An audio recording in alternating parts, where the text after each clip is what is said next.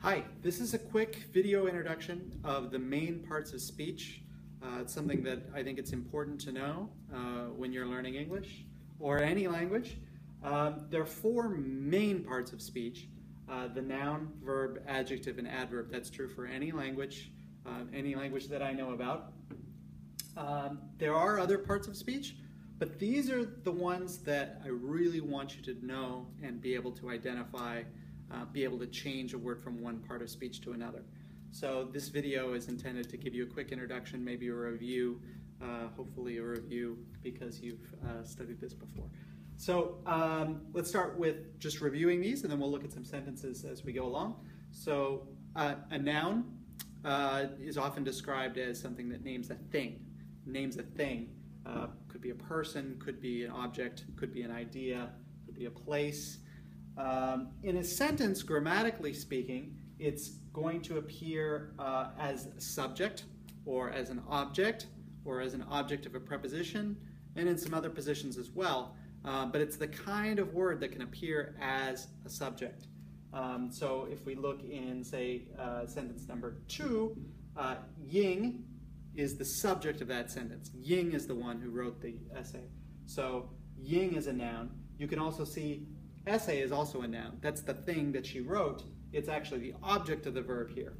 So Ying and essay are some examples of nouns. Nouns are also the kinds of things that could be plural. Not every noun can be plural.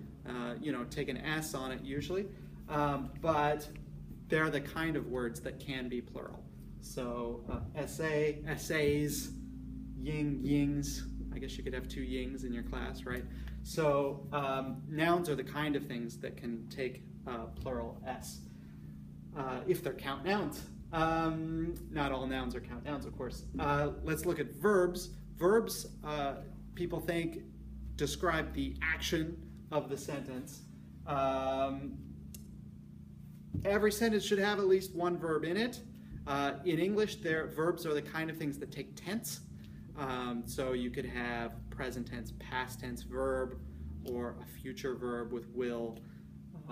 So if we look at some examples here, is the most common verb. Has written, we have a verb here in perfect. We have a past tense verb here, passed, and she passed again, another verb there. So if you're not sure if something's a verb, think about whether you can make it into a past tense or a present tense.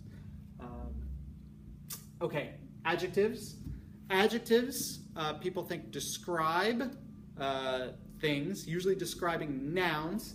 And there are 2 main places where adjectives appear in English sentences. One place they appear is after a linking verb like is. Linking verbs are like is or seem or become. So one place you're going to see it is somewhere after the linking verb. So writing essays is very hard. Hard is an adjective here.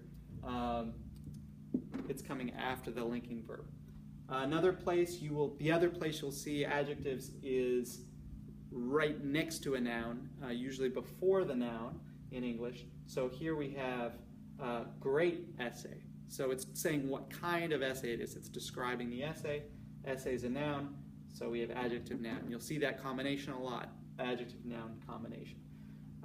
Adjectives, sometimes in English, you could add ER or EST on the end of an adjective. So great could be greater or greatest. That's one way to check to see if you have an adjective. However, be careful because not all adjectives take ER or EST. Adverb is the last major class of words.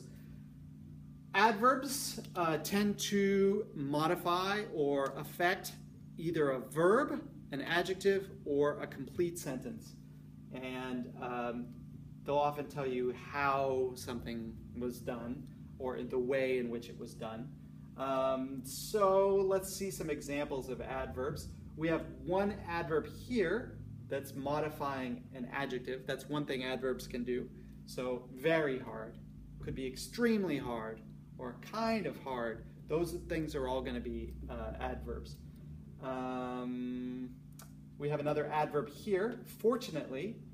And you can tell by this comma here that fortunately is modifying the whole sentence. It's telling you how this whole sentence happened, or in what way the whole sentence happened. And then let's see, number 4, we've got another kind of adverb. This is an adverb that modifies a verb. So how did she pass? She passed easily. She passed difficultly. Is that a word? She passed happily. So an adverb could be in any of those 3 positions, modifying an adjective, modifying a whole sentence, or modifying an adjective, or sorry, a verb.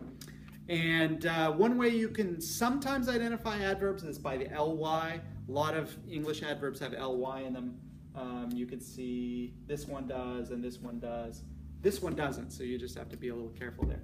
Okay, so those are the main classes of parts of speech. There are other kinds of parts of speech as well, determiners or articles or prepositions or conjunctions.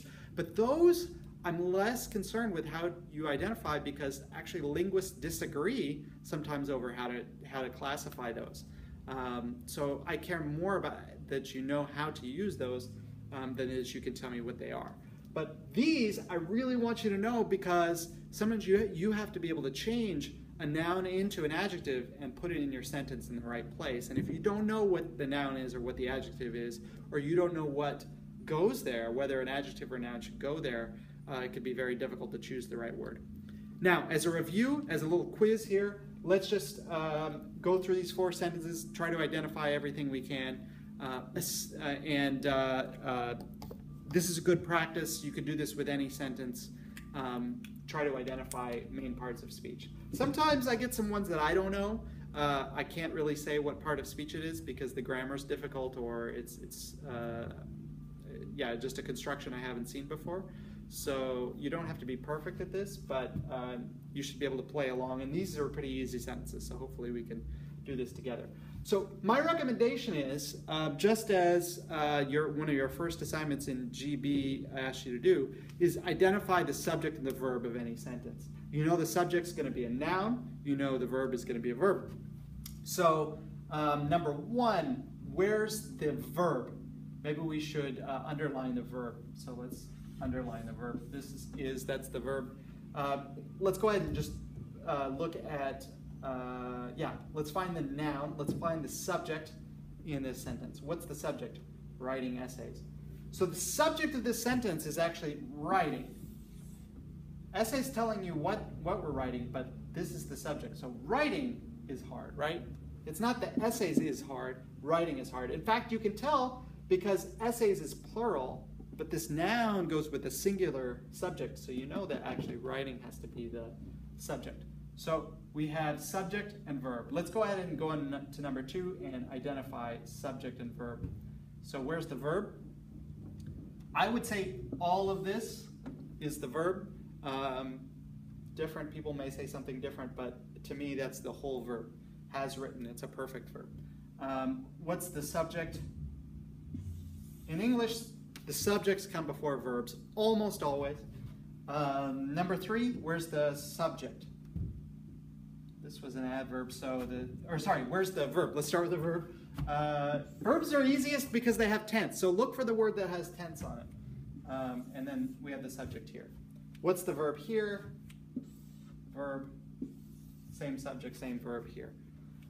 So once you have subjects and verbs, we can go on and look for more things. So in sentence number 1, we could ask, what part of speech is essays? You should know this. This is a noun. So this is a noun. Why is it a noun? Well, it's got an S on it. It's a plural thing, and so that's one sign of a noun.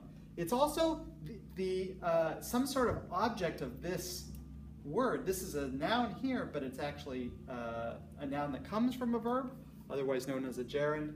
So in this case, it could have an object complement. What else do we have here? Is hard. What's hard? Hard is an adjective, and very is modifying this adjective What modifies adjectives? Adverbs. So that's an adverb. Sentence number 2, we have a great essay. So essay, you might pick out as being a noun. What describes a noun? Say an adjective. A is an article or a determiner. I don't care what you call it. So we'll just skip over that for now. The only other word we have here is fortunately. Fortunately is modifying the whole sentence, and it's got ly, so it really looks like an adverb. So let's call it an adverb. And in sentence 4, what's easily? Let's start with easily. It's modifying this verb. What tends to modify verbs? Adverbs. It's also got ly on it. So let's call it an adverb. And here we have, we haven't talked about this, but you may have heard that these are, you may have heard of prepositional phrases. This is a preposition, and that's a noun. But don't worry about that too much. Maybe we'll talk about that later.